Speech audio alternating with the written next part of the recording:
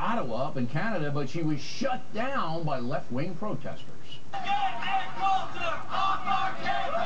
Get Ann Coulter off our campus! Get Ann Coulter! You're trying to take over your black. Hate speech canceled! Hate speech canceled! Speech on our campus! No more hate speech on our campus! No more hate speech on our campus! No more hate speech on our campus! You want a constitution? Do you know what the Constitution is? That's a no. That's a no. All right, quite a commotion. And even before Ms. Coulter's speech, one of the vice presidents at the school wrote her a letter telling her that she could be prosecuted in Canada if she said anything hateful. That set the tone. Joining us now from Toronto, Susan G. Cole, a columnist for Now magazine. So I understand that you supported the demonstrators that would not allow Ann to speak. That sounds kind of un-Canadian to me, is it not? Well, I don't know that I'd say that, Bill. I think that what Americans are noticing in this situation is a real difference between American political culture and ours. And I think that it's important to mention a few very specific things. Many of us feel that Ann Coulter should be able to speak at a conservative think tank, at a lecture hall, anywhere in Ottawa, anywhere in Canada, but that the universities are not the place for provocateurs and people who target certain minorities and even majorities in the case of women.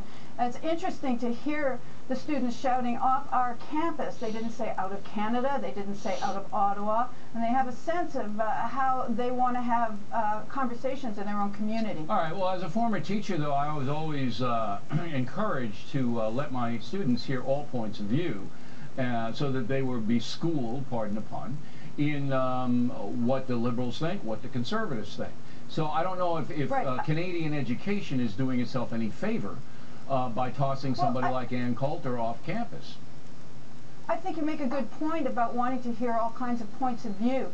In fact, conservative politics are all over our campuses, and certainly conservative political thinkers are taught in many of our political science courses. You can't get a politics degree if you don't know Hobbes. So I don't think it's the ideas, Bill, that's the problem. I think it's the tone, it's the quality of the dialogue. Give me an example of what, especially from somebody like give me an example. Look, you're an educated woman, you write a column. Give me an example of something that Ann Coulter has said or done that disqualifies her from addressing. Nobody was forced to see Ann Coulter, by the way, Ms. Cole, on a campus. No, you either true. come or you don't come. All of that's true. Yeah, so nobody's forced. Yeah. So what disqualifies her from being there? Well, let's be clear. She's called herself a bigot at certain points. But I want you to tell me what about her offends you specifically. Well, I think her comment that women shouldn't be allowed to vote and then therefore the Republicans would win is one example. I think that's a joke and a jest. Let me explain, Bill. The specific thing that set people off in this instance was her statement that all Muslims should be on a no-fly list. And that was exactly what prompted the provost of the University of Ottawa to send her the letter warning that that kind of speech could violate our hate laws in this country. I'm glad you brought that up. That's an interesting example. All right, so Ann Coulter says all Muslims should be on no-fly lists. Okay. Mm-hmm. I'm going to talk to her tomorrow night, so I'm going to absolutely put that to her. She is a person who exaggerates to make a point, but she may believe that. She may believe it. Let's say she does believe that. So that's her opinion that Muslims should be on a no-fly list. It's not anybody's policy. So why would you now say she can't say that opinion in Canada? Certainly she can say it down here. She can. She can't say it on the campus. It's really important. Why? Why can't she say it on the campus? Why?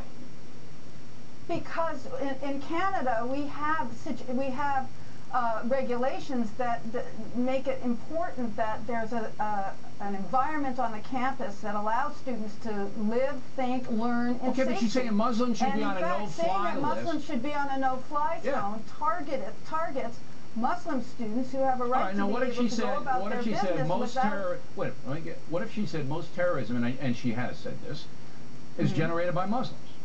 Then she gets thrown off too?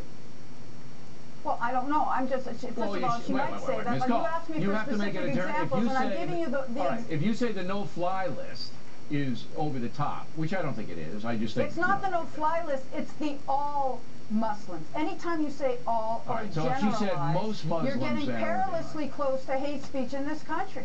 That's the difference. I don't see it as hate speech as much as hyperbole, and I think the students in Canada are mature enough to either accept it or reject it, and I think that They're welcome to go to see a lecture somewhere else. This is a publicly funded institution. Yeah, most of the institutions that Ann Coulter's visited in America are private institutions. No, she's spoken on college campuses there. Public space. All right. Well, Ms. Cole, we appreciate you putting forth your point of view. As I said, Ann Coulter will be on The Factor tomorrow evening, and it's an interesting...